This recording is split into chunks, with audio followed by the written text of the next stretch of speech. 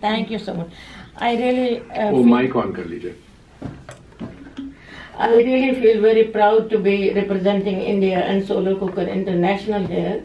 And a few things I especially want to highlight. Yes, India Swachh Bharat, India Aadhaar card has really made a remarkable difference in terms of reaching the people.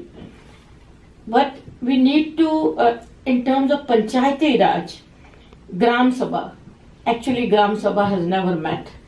I am living in a village for the last 6.5 years, 10 kilometers away from Indore. It's a panchayat of 4,500 people, but Gram Sabha has never met except one time.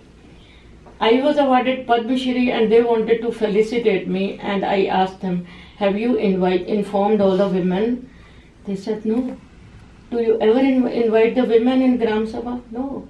So I will only come when you make sure each woman is invited. They invited women, they came. Otherwise, 15th August, 2nd October, and there are 3 special days when Gram Sabha has to meet. People go and sign the register and go back. They don't know what is Gram Sabha. Youths have no participation.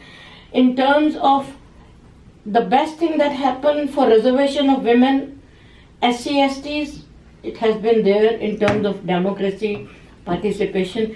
It's one of the best thing could happen, but it's not working because of the social structure. That's why we need voices like yours. They don't participate. Yeah, they're not allowed to participate. They're not given space. They're not having any dignity, and they are not part of the system. The only thing that has progressed in India in Panchayati Raj is the sarpanches. Well, number one. Number two, the symptoms like farmers committing suicide in India, violence against women so frequently. There is a caste violence, there is a communal violence. So how can we have India progressing? It's not just how the money flows up or down. When we are talking of social outcome of economic growth, it can bring everything down in one day when we have one communal violence in the country. I completely agree with you, madam. And in fact, I have always said that in this whole exercise of SDGs, implementation and otherwise, civil society has to be an integral component. Yes. I'm sure the points you have made, because I'm just, please let me just finish this. I'm promising that I'm going to go back, and I have already informed Dr. Chaturvedi that I am going to take up with panchayats, at least starting with my own village. There is only one Wi-Fi connection, my personal Wi-Fi connection in the village.